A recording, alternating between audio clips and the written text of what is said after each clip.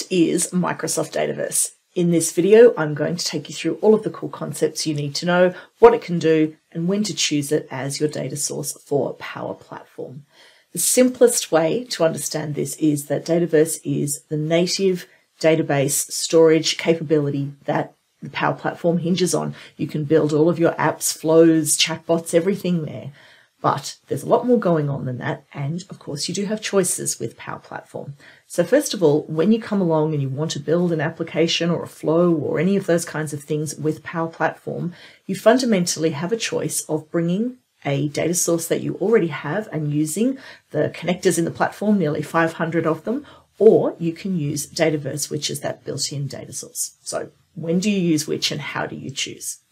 If you've already got a data source that's working for you, then you can bring that. So if you've already got something that's working on SharePoint or Excel or even in a full database capacity already, you want to consider, what's the cost or effort of moving it? So firstly, is that data source actually serving you well?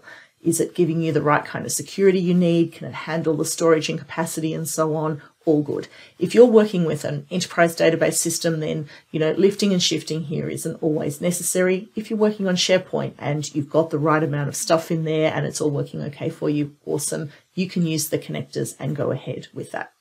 What I'm going to do here is talk you through Dataverse and what its capabilities are, because if you're in the market for a new data source and if you're coming to Power Platform, there are a lot of advantages to using it because it's right at the heart of the platform and enables a heap of stuff that you can do. Let's take a look at that. First up, it's a place that allows you to easily shape and store your data and to have relationships between the different data tables that you want to work with, however you want your business to work.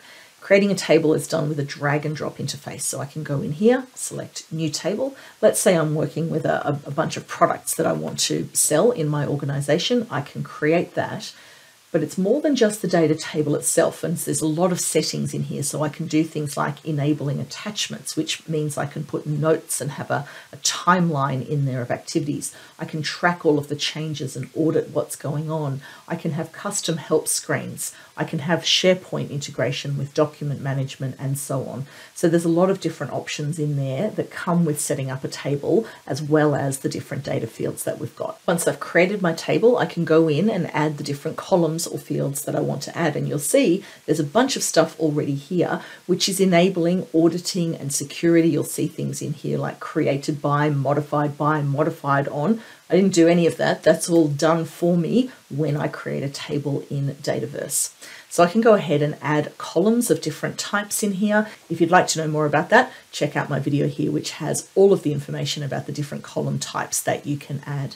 We can also set up relationships between our data tables. So we've got one-to-many and many-to-many relationships, which can very easily be set up. And you'll see a bunch of them already ready to go for me there, just from some of those options that I selected when I set up the table. And it's not just your relational data. We've got options in here to create columns that can store files or images. We've also got audit logs stored in there so that we can see that somebody changed this value to another value on a certain date and time, and that's automatically all stored in there when it's enabled as well. So rich relational data, variety of different data types, very easy to set up, whatever data model you want for your organization in Dataverse. Next, let's have a look at the security, which is very rich and very granular.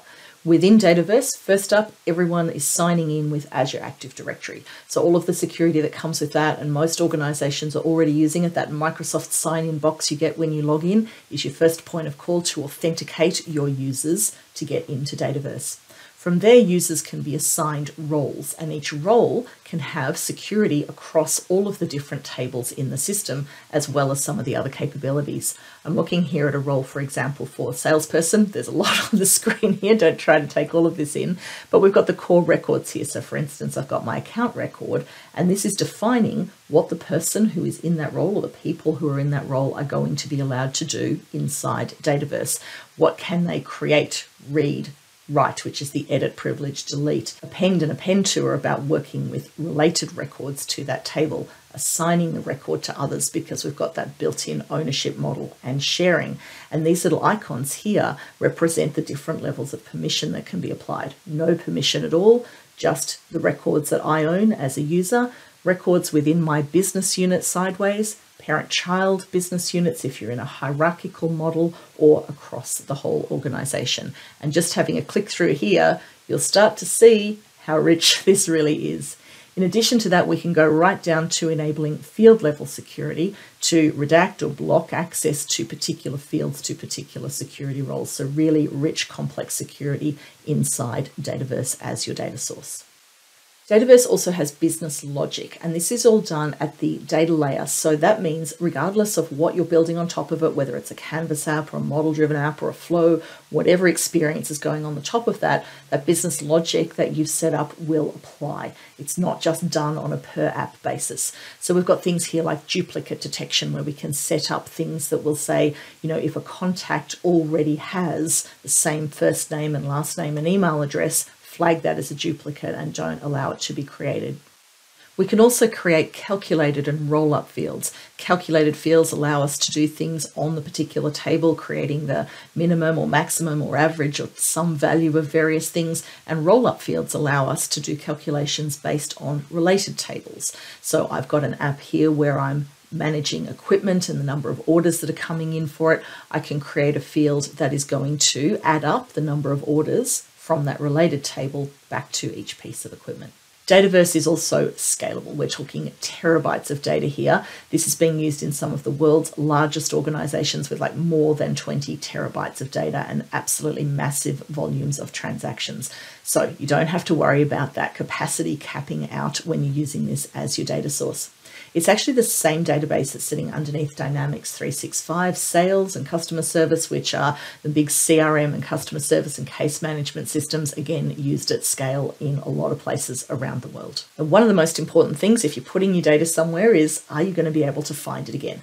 Yes, Dataverse Search here is giving you a really smart, easy to use search, configurable as well. It'll give you suggestions as you start to type. It will suggest recent things you've looked at, and it will also pick up things using natural language intelligence that might be misspellings, extensions of words, finding words anywhere. So very smart, sophisticated search going on across your data in Dataverse. And on top of all of that, the other really important thing to understand about Dataverse is that it enables the full capabilities of Power Platform, which means if you're coming to this and choosing that, you can build end-to-end business systems. So we're not just talking about individual applications anymore. This is enabling everything from a customer-facing portal to an app that someone might be using on their phone, model-driven apps on the screen here. You can also enable workflows and so on. So you've always got options. If you're bringing your own data source, you can absolutely build flows and Canvas apps and chatbots and Power BI reports and get all of that out of it. But if you want to get into model-driven apps, or if you want to build a Power Apps portal to enable your data to be securely accessed by your customers or external users, then Dataverse is the only thing that is going to enable that. Bit of an exclusive there. If you'd like to understand more about model-driven apps and what they are and how you can get started with those, make sure you check out my tutorial here where I take you through all of that.